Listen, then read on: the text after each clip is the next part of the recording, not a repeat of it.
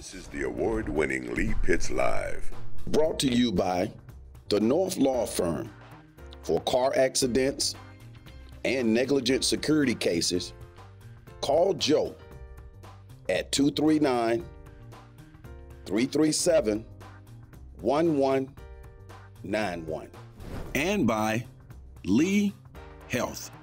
Happy to welcome Ann Monville, a nurse here at Florida Department of Health in Charlotte County, to the show. Ann, welcome to the show. Hi, thank you for having me. Well, it's good to get you here. You do one of the most important jobs in the world. It's taking care of people, and we're so glad to get you here. Well, thank you for having me.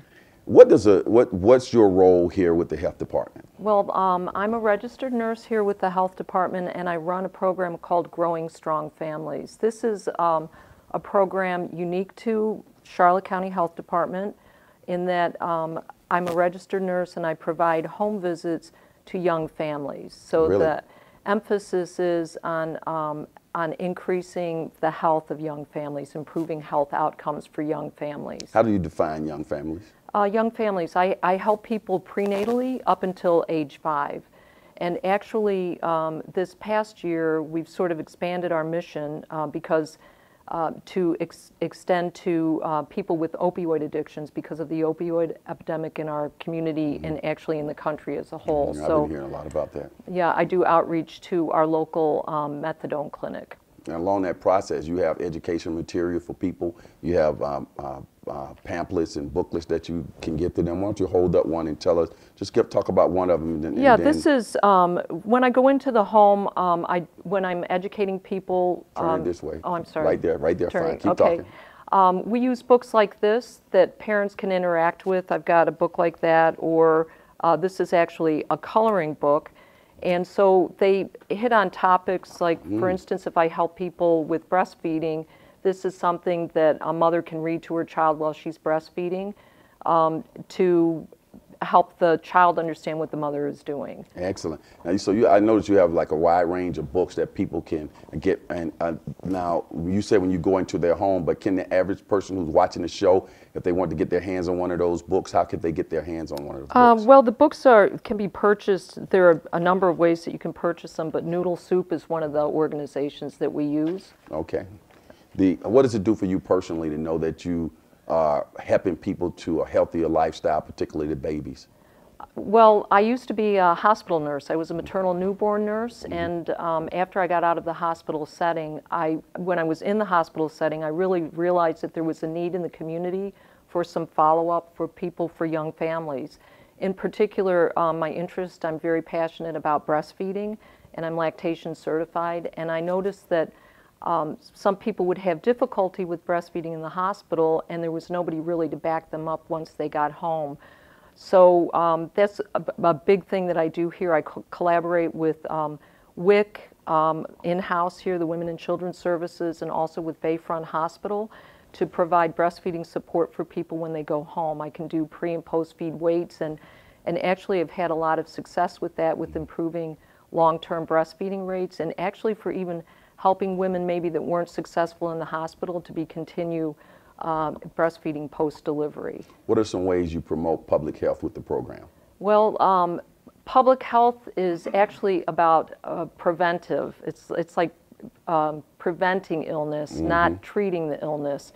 So by raising people's health literacy or their knowledge of and understanding of how to take care of themselves and things that are important to their health, you can have healthier outcomes. Like a simple example would be during pregnancy. As part of my program, I can bring certain vaccines that are important for pregnant women right into the home free of charge, like the flu vaccine or the Tdap vaccine. These are vaccines that the baby will not be eligible for getting until the flu till 6 months of age, or the Tdap till 2 months of age.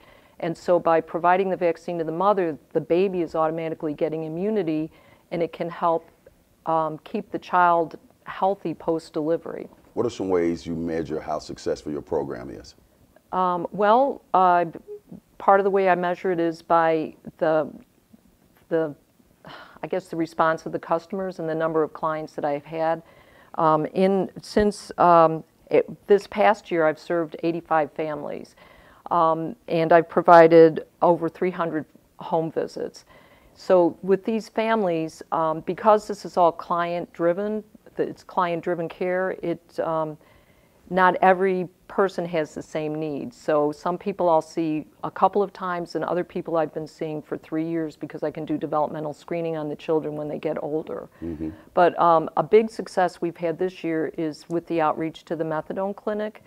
A lot of people, we've done education. I'm also a secretary for our Substance Exposed Newborn Task Force.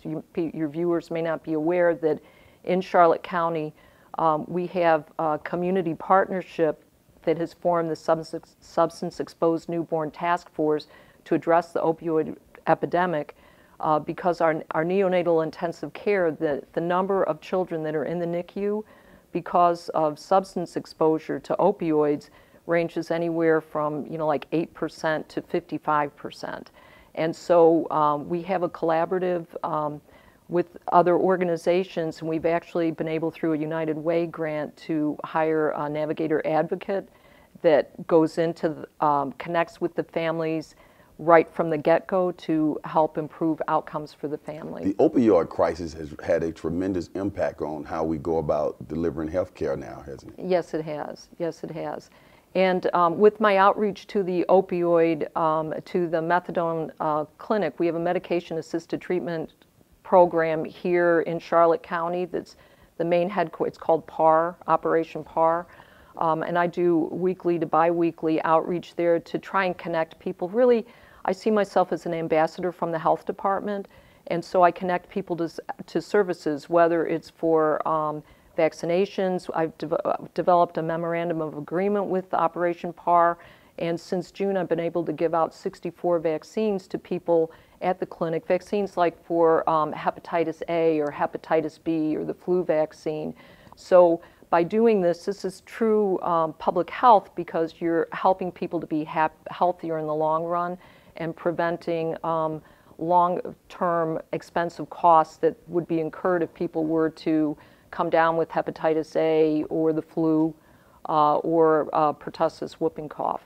How does one tap into your program? Does it come from a referral or they make a phone call? How does the average person get to? Well, that's a good question. I get referrals in-house from the WIC offices that's here in our building, also from Family Planning Services, but I also get referrals from other agencies like Healthy Start, Healthy Families, Bayfront Hospital, and our navigator advocate, who is our liaison with that deals with the substance exposed newborn families, and Baker Center, Early Learning Coalition.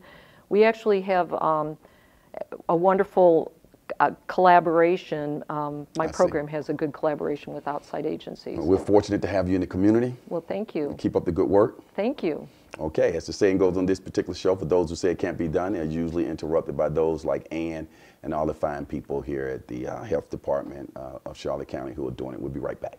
Hi, everybody. Thanks for watching Lee Pitts Live. Of course, I'm Lee Pitts, the host of Lee Pitts Live.